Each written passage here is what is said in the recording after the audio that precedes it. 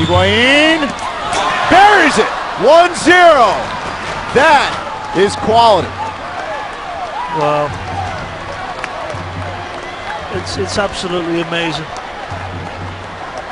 I'm not saying that you could see it coming, but the man's got quality. I said in the pre-game, I mean, this is just, there's absolutely nothing that any goalkeeper can do with that. As I said prior to the free kick going in, you can't guess.